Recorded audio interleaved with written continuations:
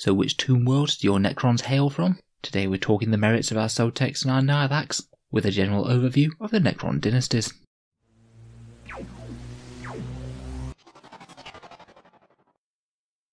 Hello and welcome back to Auspex Tactics, the strategy focused 40k channel, where we're all about getting the most out of our miniatures on the tabletop. In today's video we're going to be talking through the main Necron dynasties, with a little bit of lore and background on the big six, and a discussion of their use in game, with their various special rules, relics, stratagems and warlord traits. If you're just starting out with Necrons, then hopefully this might give a bit of an overview, and hopefully might inspire you to go down one path or another. Let's jump right into it then, with a look at the Nihilakh dynasty. So the Nihilakh dynasty are aggressively territorial. Unlike many re-emergent Necron tomb worlds, they have not sought to conquer or take territory from the other races, and are far more focused on absolutely purging their territory of any of the lesser races. Their vast treasure hoard planets are legendary amongst the other dynasties, and should any interlopers stray into their territory, they will be attacked mercilessly until they are utterly destroyed. I think their colour scheme is really quite fun as well. They've got a bit of an ancient Egyptian theme going on. These guys very much seem to be the Tomb Kings in space. In game, their dynastic code is quite a good one. Aggressively territorial gives every single unit obsec, and their troops units will count as being 2 models for the purposes of capturing objectives. In 9th edition, smashing the opponent off objectives is all important, and if you can throw obsec on really durable units such as Necron Wraiths, or even things like vehicles and ghost arcs, which might be a pain to deal with, then you're in for a good time and your opponents are going to struggle to take objectives off you. The second part of their code is a bit weaker. It allows you to ignore AP-1 when you're within your own deployment zone, which is a bit niche to be honest. I think it's not really worth trying to remain in your own deployment zone to try and get advantage of it, and a lot of weapons won't be AP-1, so you won't get any durability benefit. I personally pretty much ignore it and just treat it as a nice to have if and when it comes up. They get both parts of the Eternal Guardian protocol, so that's light cover if they didn't move, and also 5+ Overwatch or +1 to hit when they're charged if they want it. To be honest, not one of the best ones to have both of. Their stratagem is Reclaim a Lost Empire, which allows you to shoot as well as doing an action, which could potentially be fairly useful. They'll be quite well suited to doing things like raising banners on objectives. Their Warlord trait allows them to fight first in the fight phase, which is a bit underwhelming in my opinion, and their relic is a toughness one, giving them +1 to their saving throw, and also a 6+ feel no pain type save. For me, the main reason to use this dynasty is the obsec. It's a really powerful rule, and might very well make the difference between winning and losing games.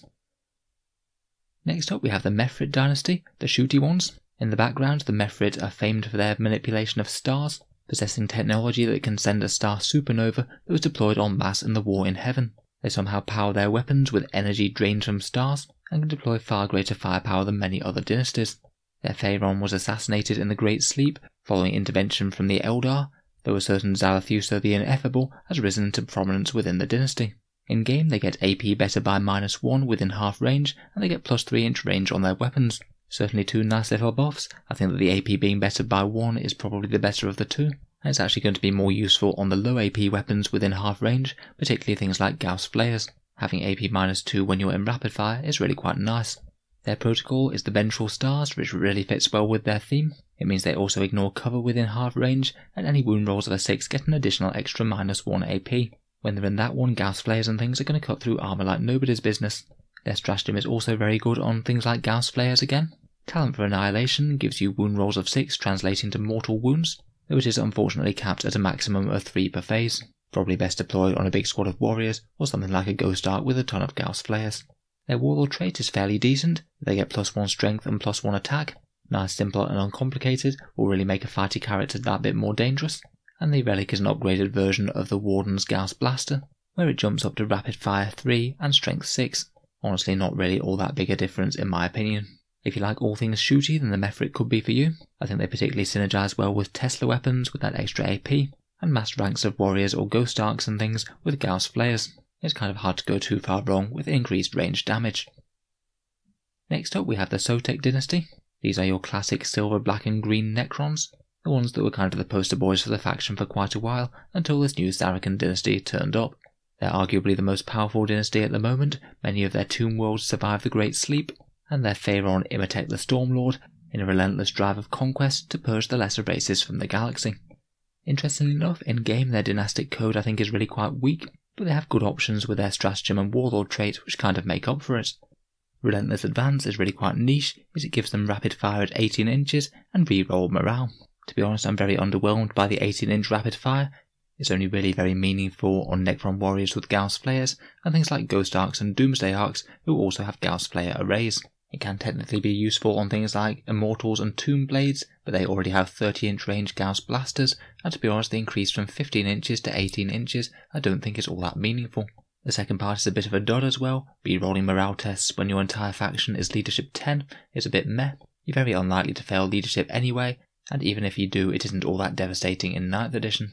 Their command protocol is the Conquering Tyrant, so that's plus 3 inches to aura abilities, and you also get to fall back and shoot on top of that, so it could be useful if any of your phalanxes are getting tied up in the midfield. But I'd say that their stratagem, Methodical Destruction, for 2 command points is one of the better reasons to play them. Basically you just have to have a Sautekh unit declare any shooting at all at one enemy unit, and then you can use this stratagem even if they don't kill any models. For the rest of the phase you get +1 to hit in the shooting phase over the entire army, meaning that if the enemy does have one big scary unit that you absolutely want to delete with extreme prejudice, then it allows you to sort of put them under the lens and really focus a lot of really powerful guns at them. Certainly not a bad one, though it does have some overlap with My Will Be Done, which could lead to a bit of redundancy. Their Warlord trait's pretty good as well. It's the 5+ command point refunding one, and I'd certainly be very tempted to use it if I was playing this dynasty. Their relic is the Vanquisher's Mask, which allows you to make an enemy unit fight last when it's within 3 inches, and that is actually really quite powerful. Maybe stick it on something strong like a Szarekhan Lord, and you'll make him very safe from enemy units trying to charge him. Finally, and another really good reason to play Sautekh, is the fact that they have quite a lot of their own unique special characters. Imhotep the Stormlord, Thargard Oberon and Nemesor Zandrek are all Sautekh models, and it's always nice to have a few more options. Power-wise, I think their trait's one of the weakest, and I'm not sure you really want to be using these guys unless you are fielding quite a lot of rapid fire, but their stratagem, Warlord trait and special characters are okay. Next up we have the Nephrekh dynasty. These are golden armoured Necron warriors, with their capital established in the galactic core, and the lofty ambitions of transcending this mere material plane to become beings of pure light. Their arcane technology allows them to translocate short distances in a flash of golden light, and even phase through solid objects and rockcrete bunkers while they're doing so. In recent times the dynasty has been engaged at war with 1,000 Suns since the opening of the Great Rift, who are attempting to steal the power of harnessing the Catan from the Necron dynasty. In game I'm afraid they're not one of the strongest ones at the moment. They do get a 6+ invul save, which is okay, largely going to be best on things with a low save such as Necron warriors, and their phasing ability allows them to auto-advance 6 inches and essentially teleport through solid objects and enemy models while they do so. The problem is that it says that they can't shoot or charge after they've done this, so gaining the extra movement isn't all that great to be honest, and I'm honestly not sure that the extra small amount of movement that you get is really worth it to give up this opportunity. Their protocol is the protocol of the Sudden Storm, giving them a little bit of a mobility boost perhaps early in the game. They get +1 movement and can still shoot weapons while they're doing actions such as raising banners, which I guess is moderately helpful. I'd say the single best thing about the dynasty is their stratagem, which allows you to pay 1 command point to deep strike non-vehicle, non-monster units. Being able to deep strike things wherever really is quite nice. I think it could be particularly quite fun on Gauss Reaper Necron warriors, guaranteeing that they're going to be able to get in 12-inch strike range, and I feel like this could be one of the stronger ways to use the dynasty. The Warlord traits are fairly passable, -1 to hit, not terrible but not exactly outstanding either, and their relic is the Solar Staff, a boosted Staff of Light with Assault 6, Strength 5 AP -2, Damage 1, and enemy units that are hit can't overwatch or set to defend. Wouldn't be one of my top choices. I'm afraid despite having some pretty cool backstory, these guys aren't all that great in game, the main advantage being Deep Strike. Next up we have the Szarekhan dynasty, the new bronze-coloured one unveiled by Games Workshop themselves for the new edition, and the personal dynasty of Szarekh the Silent King himself. The Szarekhan dynasty were slow to awaken following the Silent King's return from the intergalactic void, and they lost many tomb worlds both to enemy incursion and raids from other dynasties. Now awakened once more, the Silent King is beginning to exert his authority on the nearby Necron dynasties, and setting his famously powerful cryptex to work, who are both masters of Blackstone and reanimation. In-game, their code does give another flat damage boost. Every time a unit makes an attack, you get to reroll a wound roll, which is honestly really good if you're playing with multiple small Necron units, particularly things like Locust Heavy Destroyers. You also get a 5+ Feel No Pain type save against mortal wounds, which is a bit niche but certainly helps in some matchups. Their protocol is the protocol of the Undying Legions, the one that both boosts your reanimation protocols and allows living metal to heal 2 wounds rather than 1, which is really quite a good one to get both on the go at the same time to be honest. and between their Warlord trait and relic, they're the masters of manipulating these command protocols. Their Warlord trait allows you to use one command protocol twice, which means you can really tailor your army to get the most advantage out of one, as you get to have it on 2 consecutive turns. On top of that, their relic allows a 9-inch aura of command protocols taking effect around the character, and those units again gain both effects of the command protocol, which does allow you a fair bit more consistent planning as to which units are going to gain what buffs. Their stratagem is pretty decent, denying a psychic power within 18 inches on the roll of a 4+, always handy to have in your back pocket in the case of scary ones. And of course they do have access to none other than the Silent King himself. We've already covered him on the channel in another video. He certainly is a lot of points, but he brings a ton of powerful abilities to the table, and I think he will be seeing play. Overall, I'd say they're a fairly strong dynasty. The wound rerolls are good, as are their trait, relic, and stratagem. Finally, for the major dynasties, we have Novokh, the close combat focused ones. The Novokh dynasty is a brutal militaristic one, with a tradition of daubing themselves in the blood of their fallen foes, which is why their head and pauldrons are painted red. They're aggressive and expansionist, and are constantly warring against nearby Orc empires, and their exploits recently brought them into contact with Mortarion, who unleashed the Ferric Blight upon them, the plague laying waste to several tomb worlds. In game, these guys really go all in on the close combat strategy. They get +1 to charge, which means 8-inch charges out of Deep Strike, which is very nice, and also the AP of their combat weapons is improved by 1 on the first round of close combat. Both really solid buffs for a close combat army, the AP being particularly useful on things with low AP, Flayed Ones being one of the units that can perhaps have the most synergy with the dynasty. Doubling down on this, they get both parts of the protocol of the Hungry Boys, that's both +1 strength and another pip of AP -1 on 6s, which means that they're going to have a turn of absolute carnage. As if that weren't enough, their Blood Riot stratagem can give you +1 attack to a unit for 1 command point, and this could get really significant if you did manage to get a big unit in combat with them, whether it's a big unit of Flayed Ones, maybe 10 Lich Guard, or even something like a unit of Necron warriors with AP -1 on the charge could be actually genuinely quite scary with this. Their Warlord trait's a bit underwhelming, to be honest. It just inflicts an extra mortal wound on the wound roll of a 6, which is a bit pointless in my opinion. But their Blood Scythe relic is really quite interesting. It's basically a normal war scythe, but it gives the character an extra 2 attacks, and it's going to be pretty much the ideal weapon for chewing through enemy Space Marine intercessors and things. Overall, I think that Novokh are really quite a cool dynasty. Brutal melee buffs are really quite cool, and they're certainly going to be the go-to for any sort of melee-built Necron army. Finally, you do have the option of building your own dynasty. You can either make your own Pharaon and Law, or pick a minor dynasty with set rules, such as the Xanathor or Szarekhan dynasties, which I remember seeing them preview colour schemes for recently.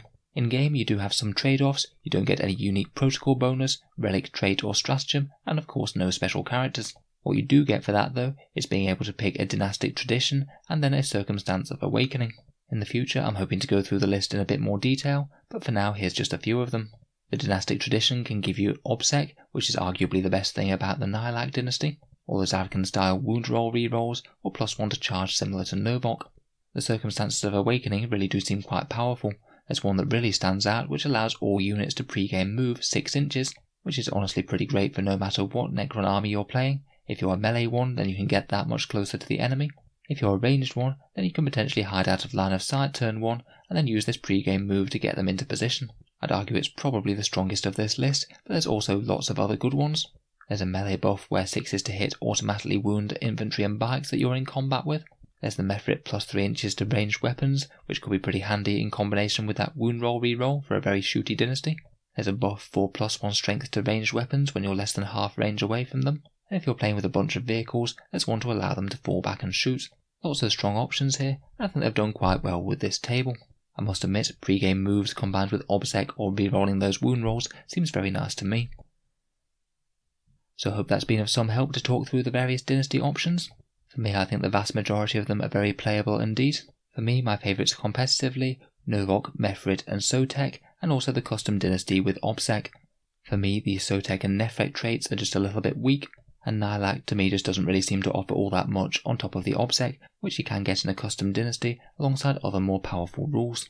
Even though I think that some are stronger than others though, I do think there are advantages to all of them. Even Nephrekh has their teleport stratagem. So let me know what are your favourite dynasties and why down in the comments below. It'll certainly be interesting to hear Necron players' ideas on their choices. If you've enjoyed the video, then feel free to subscribe to Auspex Tactics, where we'll certainly have plenty of other Necron videos coming over the next few weeks, so subscribe or check back if you'd like to see more. Finally, if you have been enjoying the videos on the channel, I'd just like to mention that I do have a Patreon page which you can find down in the video description. Making all of these videos does take quite a bit of time, so if you are enjoying regularly then any support is massively appreciated.